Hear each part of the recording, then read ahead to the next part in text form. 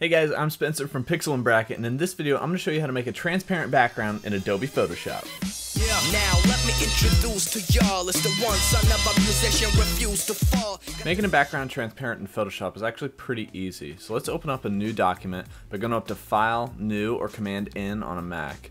And from there, we're just going to set it up to be 1920 by 1080. I'm going to uncheck artboards. Resolution, RGB, all that, it's all, just leave it as default. So we'll create a new document.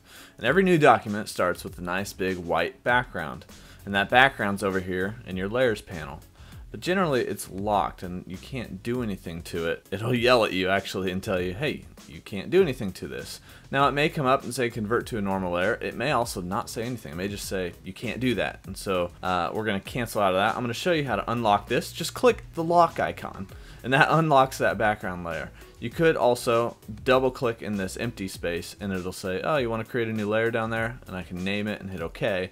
Does the same thing. So from here you would think that, oh, I just delete this now, but I can't. It won't let me do that, and that's because there's no other layers in my document. So I need to create a new layer first by either creating a text layer with your type tool. You can create a shape layer, or you can just hit new layer and create a new blank empty layer.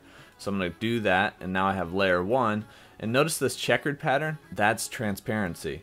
So this layer is completely transparent, this layer is white. If I delete that, now I have the checkered pattern on my background, which means I now have a transparent background. So anything that I create on top of this, if I grab my text tool, we'll grab some black text here, let's see if I can spell this right, transparent. Alright, this shape is opaque, right? You can't see through that, but then everything in between, all of the areas where you see checkered pattern, is transparent.